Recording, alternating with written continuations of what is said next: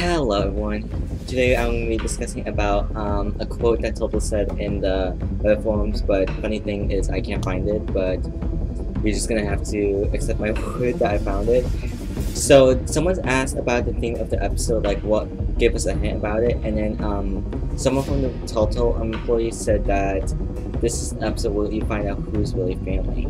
So that is something interesting that I want to talk about, and I just want to talk about David and Javier if they will be fighting each other to protect their loved ones, Kate and Gabe. So the real reason I want to talk about this is because the way that we've seen David is that he is someone who will obviously protect his family, but Javier was not really a part of the family member he liked that much. He always saw him as a lazy, in a way guy. But after 4 years after he protected his family, Javier, he was like impressed. But will David do anything to protect the main family, Kate and Gabe? That's the question I like to find out, because I feel like he's gonna somehow kick Javier out and then try to kill him. Or Clem, for example. Let me explain.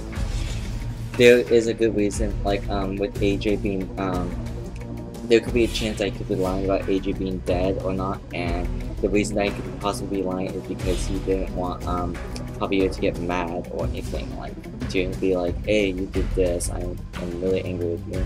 That is something that I saw, and there are dialogue options with Clem that show that Javier could be suspicious about David, which is something that I just noticed in the top of my head, so that is something that I just wanted to point out.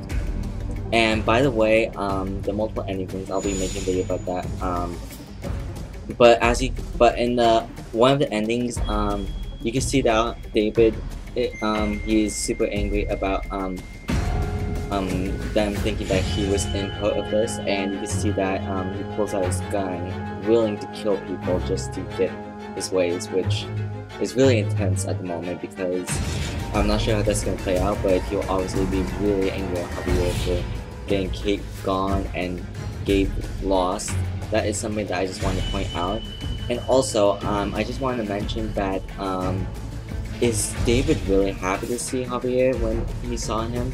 That is something that I just noticed. And the thing I mentioned earlier about the Javier versus David thing, could it happen? I think that it can happen in episode 5, but the reason I wanted to mention in episode 4 was because it could be hinting it in episode 4, and if it does hint it, then I'll definitely make a part 2 discussion about this.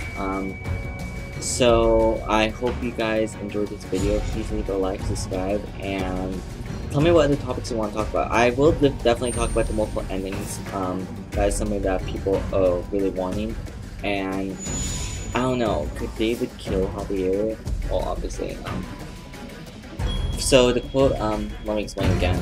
Who's really family? Who's the real family? Fine. David.